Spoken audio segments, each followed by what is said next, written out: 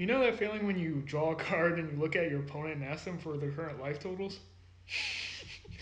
Yeah, oh so well. Those are good times.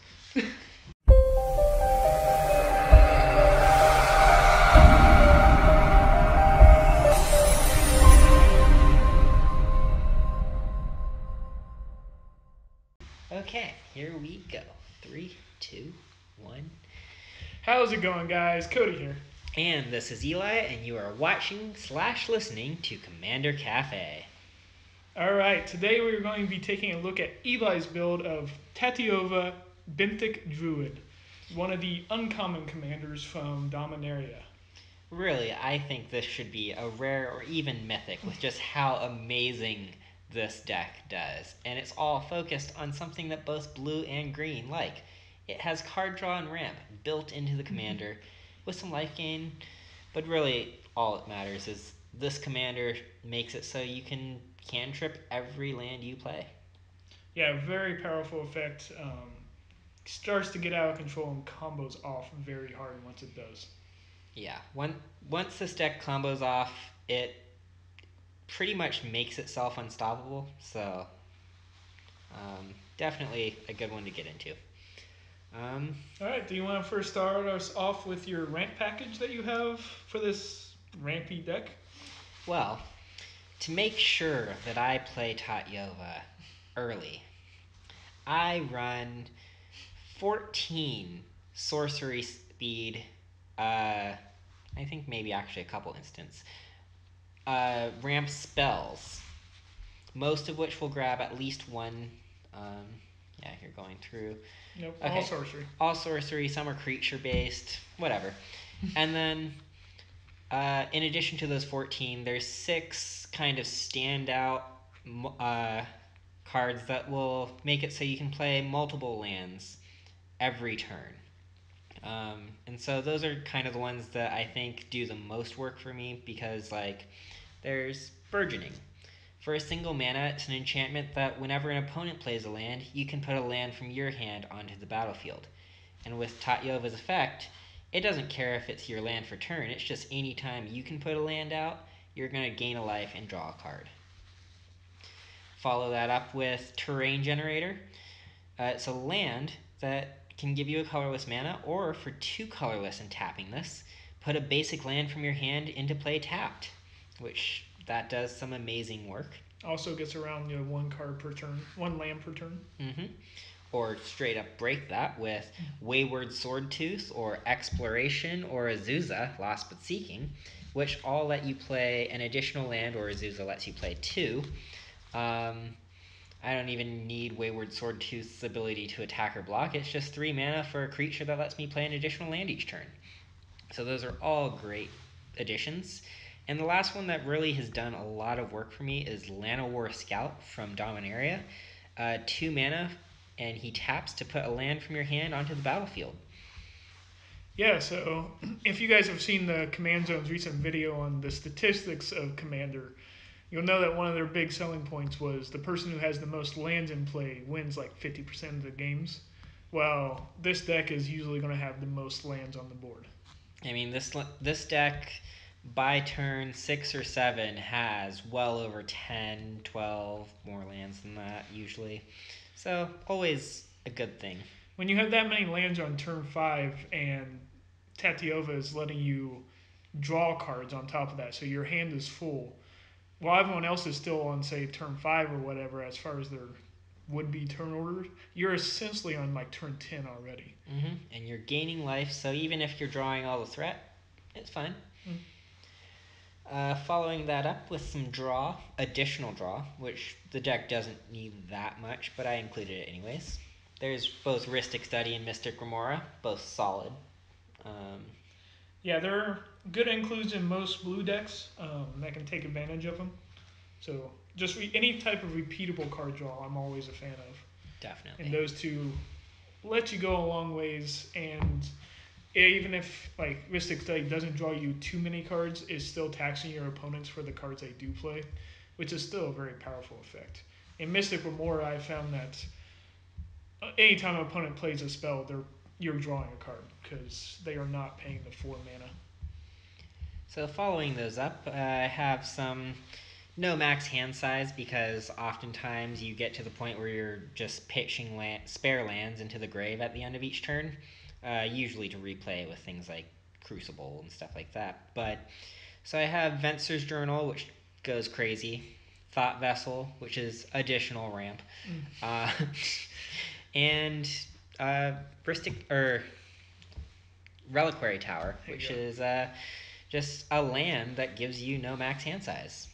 Yeah, and I think Vincer's Journal is a very underrated card. I have it in a few of my decks that doesn't even draw that many cards and or anything like that. But the fact that you're gaining like even 5 life of upkeep is still a big deal. But if you can get to a point where you have 10, 15, 20 cards in your hand at the beginning of your upkeep and gaining that much life, suddenly you're a life gain deck.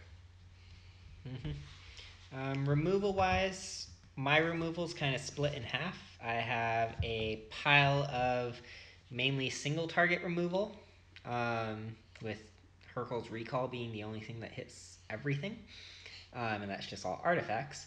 But the most important single target removal I have is just Broken Bond, because it follows the whole theme of the deck with destroy target artifact or enchantment, and then put a land from your hand onto the battlefield. So getting even more of those lands out into play, cheating that one land a turn. Putting that on, basically any effect that puts a land onto the field, this deck loves, and that's just one of them.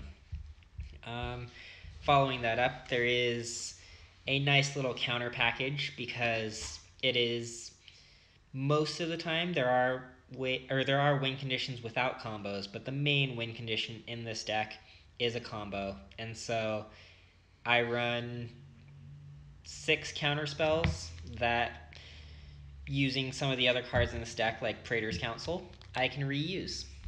So, I've gotten into Counter Wars, and I have not lost one yet with this. Yeah, going against it, it's tough to interrupt once this deck starts to get going. Even if I can see it coming and hold up counter spells and ways to interact or targeted removal for Tatyova, it's still very tough to interact with if you have this much protection for it.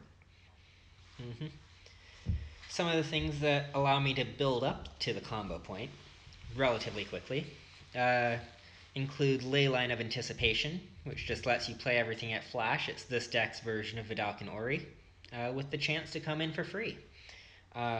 I would have Vidalcan in here, but I only have a few copies, and so it was in another deck at the time. But Leyline's done me just fine. I typically, if I have that out, I don't even win on my turn. I win on someone else's turn, because why not?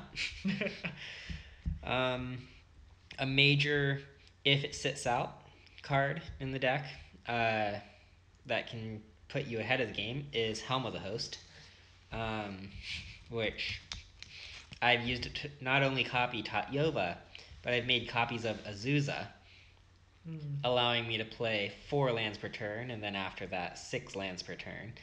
And it spirals out of control really fast. Every time I play Helm of the Host, it becomes the top thing to target, which takes a little heat off of Tatyova, which is the secret. Yeah, and the fact that you're able to play like 6 lands a turn, but each time you're playing one, you're drawing cards, you're drawing into more gas with Tatyova, it just snowballs out of control pretty quickly. Gets through the deck super fast. There is no stopping it once you're about halfway through the deck, which is usually only about 6-7 turns in. Next up, Praetor's Council.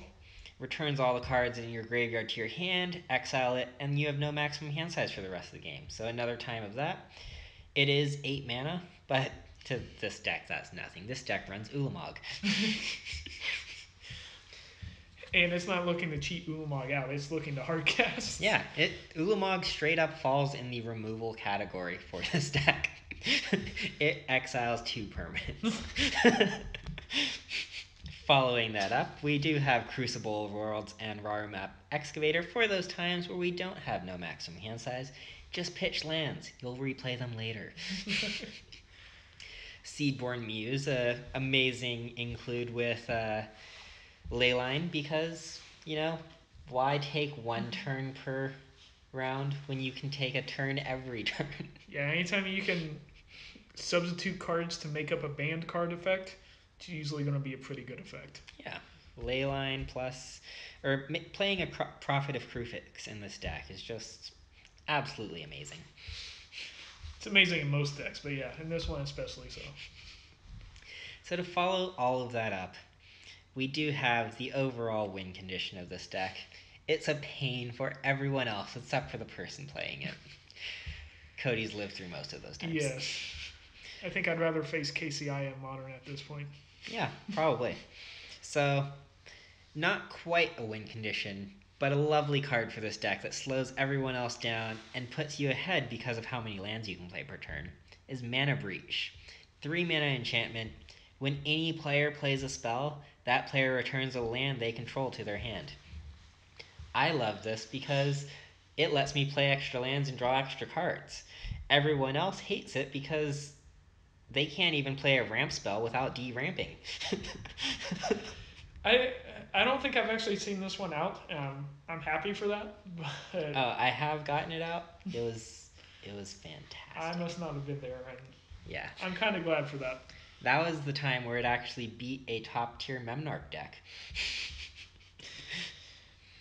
Following that up, another near payoff, because Mana Breach will cause scoops, is Royal Elemental. It's a 6-drop 3/2 with flying, but it has landfall, and whenever a land enters the battlefield under your control, you gain control of target creature for as long as this is out.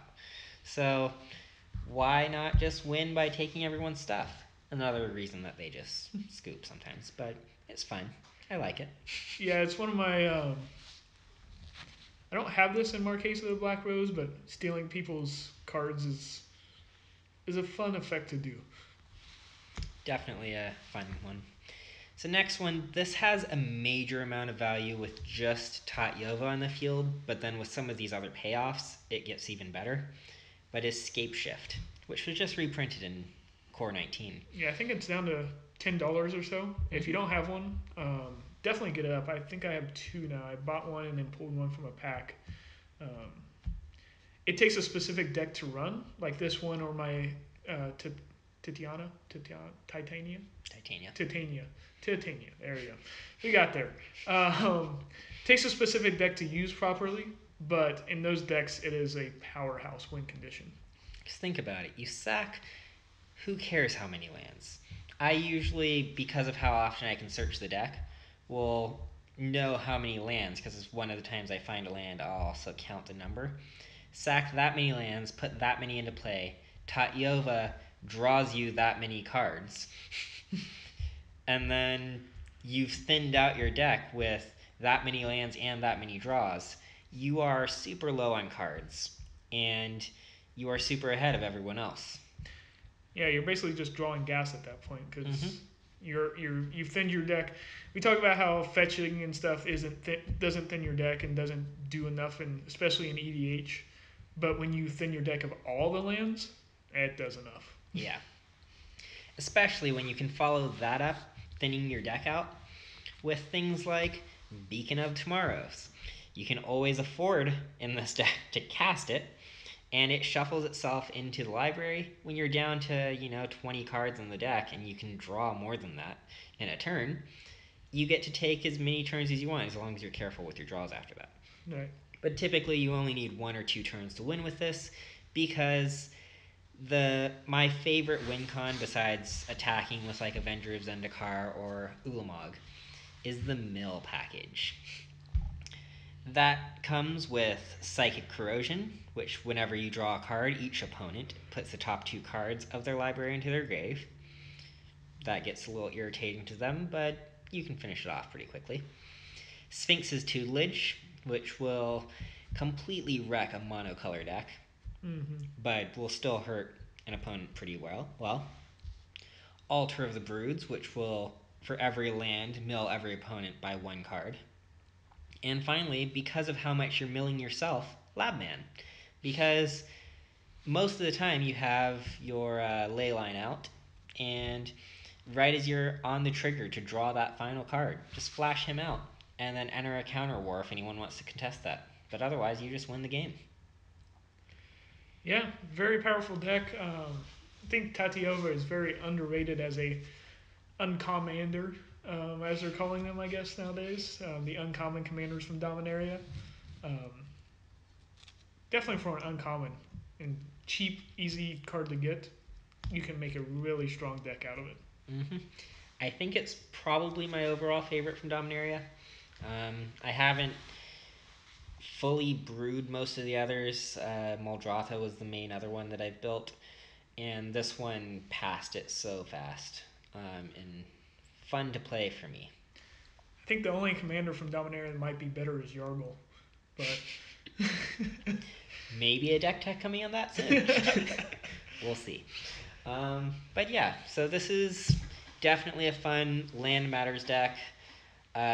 Not one to build probably if it's going to be your only deck, because your play group will get tired of it fast. I mean, I love playing it, but I will try and bring it out maybe once per month at most, because it's ruthless. yeah, it definitely has a higher power level. So make sure your play group knows that and can choose their decks accordingly. But yeah, otherwise, good solid deck. If you have any suggestions for this deck or any of our other ones, go ahead and leave us a comment in the box below. Hit us up on Twitter if you want to submit your deck list for us to check out. Maybe we'll offer some improvements, or maybe we'll make a deck tech on it. Yeah. Don't forget to like, subscribe, and hit the little bell notification icon thing. Yeah, it definitely helps us out a lot, gets the word out. We're working on getting our videos out there larger. We're talking to some people about getting it shared on bigger platforms. But making sure you like that and share it will go a long way in doing that. Yep, the more we can do, the more we can do in the future. Or maybe we can get some guest stars. Right now, we already have a few people who want to show up on our show. They're all our playgroup friends. But Right. yeah, we'll check it out and see what we can do. Hopefully, we can provide just the best content that we can. And Yeah. we're looking at just future stuff. Until next time, this is Commander Cafe signing off.